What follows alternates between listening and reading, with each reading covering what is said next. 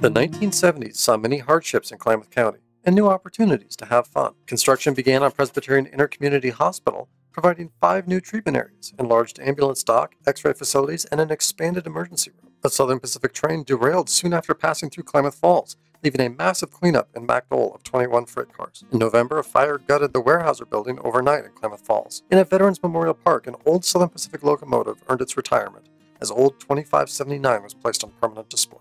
Consumers Heating Company closed its operations, the old plant being purchased by Modoc Lumber Company to produce heat for drying kilns. In January, the new Klamath YMCA opened, providing a pool, gym, handball courts, game rooms, and more. The first Amtrak train arrived in Klamath Falls to begin regular passenger service. And among the performers to visit Klamath Falls, none drew a bigger crowd than John Denver, who played for over 1,000 people in December. The Fable Museum of Western Art, named in honor of Gene Fable, opened with a large Native American ceremony in April. Reconstruction was underway at Main and 7th, following recommendations for a long vacant building to be condemned and made available following remodels for new business. It is now the site of Main Street Jewelers. Pacific Power and Light opened its new offices at 5th and Main. Klamath Falls City Police went on strike under demands for higher pay, which led to an agreement for a 9.9% increase in pay for all city workers. Weyerhaeuser invested $12 million to build a new plant in Bly.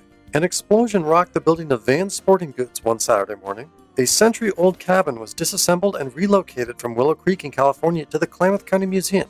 The cabin, built in the 1870s, was rebuilt outside the museum's entrance. Aladdin's Valley Rental Service opens at the corner of Shasta Way and the Alameda Overpass. The Chiloquin Mill burns, displacing 82 employees. The Klamath County Library expands into a new addition, adding 16,000 feet of space, providing relief to a badly overcrowded library facility. The Air Force Thunderbirds wow crowds, topping 20,000 people during an aerial demonstration. A new Maywood plant opens in Klamath Falls, with Oregon Governor Straub officially dedicating the new facility. Demolition began of what was considered to be the oldest standing building in Klamath County, when an old stone structure on Payne Alley between Pine and Main was torn down. More than 700 district students participate in bicentennial celebrations on the OIT campus and a parade down Main Street. For the first time in 2 years after low snowpacks, Tomahawk Ski Bowl, west of Klamath Falls, opens again for business. Following protests, PP&L agrees to change the route of a planned 500 kilovolt power line from Idaho to Medford to minimize environmental and wilderness impacts. The old Fort Klamath Stout Jail is moved after being donated to the Klamath County Parks Department. The structure, built in 1905 along Highway 62, is relocated to Fort Klamath Museum Park. Amid military budget cuts, strong consideration is given to closing Kingsley Field.